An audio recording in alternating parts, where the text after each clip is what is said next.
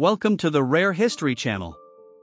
The Unexpected Presidency, 13 Surprising and Rarely Revealed Facts about Grover Cleveland. Grover Cleveland, the 22nd and 24th President of the United States, stands alone in American history as the only president to serve non-consecutive terms.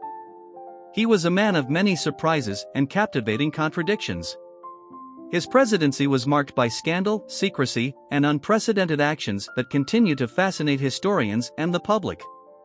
From clandestine surgeries to controversial pardons, Cleveland's life and time in the White House were filled with shocking and rare occurrences. In this video, we explore 13 astonishing facts about Grover Cleveland, unveiling the lesser-known aspects of his persona and presidency. Get ready to be captivated as we uncover the hidden stories behind one of America's most intriguing leaders. Fact number 1. Grover Cleveland's real name was Stephen. The first of our Grover Cleveland facts is that his birth name was not actually Grover. He was originally named Stephen Grover in honor of the first pastor of the First Presbyterian Church of Caldwell, where his own father also served as pastor. Grover Cleveland facts reveal that the future president was quite big, even as a child, and was often teased about this. He therefore dropped the name Stephen in his early 20s because he got tired of his childhood nickname, Big Steve. Number 2. Grover Cleveland was obese.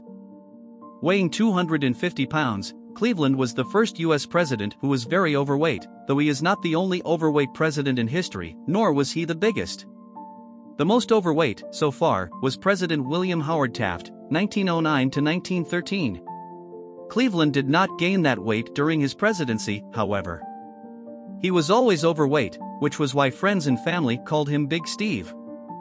Fitness magazine even called him the least healthiest president, because of his habits of smoking cigars and drinking far too much beer. Number 3. Grover Cleveland was related to the founder of Cleveland. Another of our Grover Cleveland facts reveals that he was a direct descendant of General Moses Cleveland, the man who founded the city of Cleveland, Ohio. Moses was also a lawyer, politician, and surveyor. He surveyed the site on which the city would be built, planned what became its downtown area, and gave it his surname on July 22, 1796. Rather than expel the area's natives by force as was then customary, however, Moses peacefully negotiated with them for the land. Number 4. Grover Cleveland had to quit school many times. Grover's father, Richard Foley Cleveland, was a pastor and missionary who never made enough money to support his family of 9 children. Grover was the 5th born, and, like his other siblings, had to quit school several times in order to help bring in money. One of his jobs involved a 2-year stint as a merchant's apprentice in Fayetteville, which forced him to leave the family. He would later claim that he learned more from that apprenticeship than he did at school. Number 5. Grover Cleveland's uncle got him started in politics. Cleveland's uncle was Lewis W. Allen, an important man who introduced him to politicians and prominent lawyers. This would signal the start of his career, for Cleveland would go on to work for the Rogers, Bowen and Rogers law firm.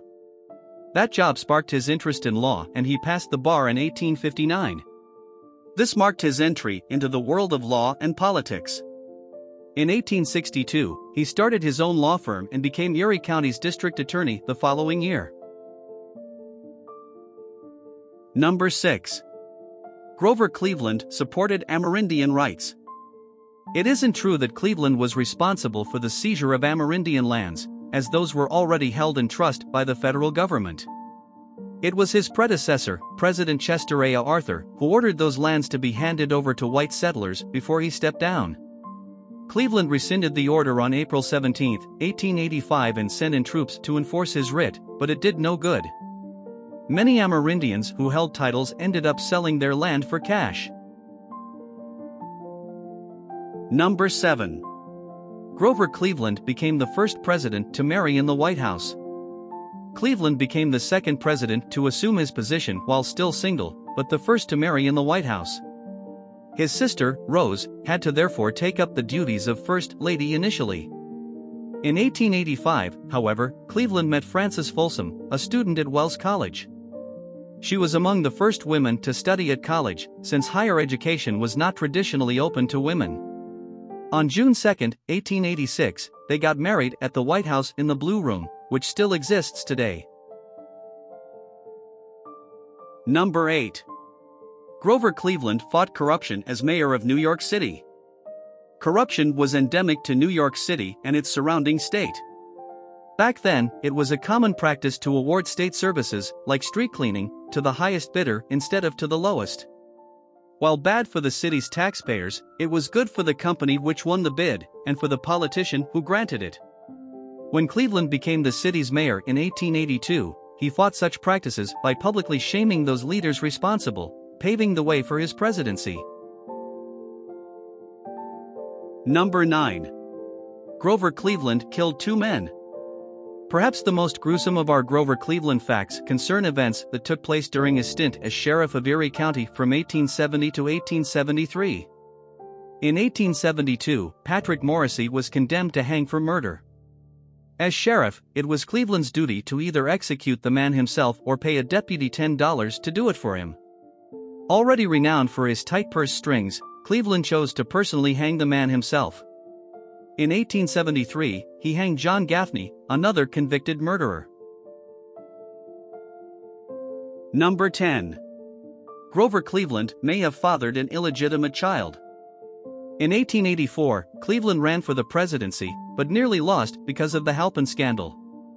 Maria Crofts Halpin accused him of being the father of her child and of corrupting her morals. The Republicans seized on this scandal, but, rather than deny it, Cleveland admitted that it was possible since he had had an affair with the woman. He even admitted paying her child support since 1874. The open and honest way in which he dealt with the scandal saved his campaign, allowing him to become president. Number 11.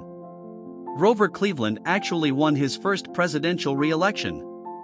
In 1888, Cleveland ran for a second term with the Democrats' full approval, but was defeated by Republican Benjamin Harrison. Harrison's victory, however, was based only on the electoral votes in the swing states of New York, New Jersey, and Indiana. As far as the nationwide popular vote was concerned, however, Cleveland was the actual winner. It was later discovered that the Republican victory in Indiana was the result of fraudulent voting practices, but Cleveland accepted the result with grace. Number 12. Grover Cleveland lived a Spartan life despite being a successful lawyer. As early as 1866, Cleveland had already become a renowned lawyer, famous for successfully defending some high-profile, but poor, clients for free. Financial success, however, finally came about in 1868 after he successfully defended the editor of the Commercial Advertiser magazine against a libel suit. Those victories earned him more clients and more wealth. Despite this, he continued to live a simple life in a boarding house because most of his money went toward supporting his widowed mother and younger sisters. Number 13. Cleveland's controversial vetoes. When Cleveland was president, he received a number of requests from Civil War veterans for pensions. Cleveland took the time to read through each request, vetoing any that he felt were fraudulent or lacking in merit. He also vetoed a bill that would allow disabled veterans to receive benefits no matter what caused their disability.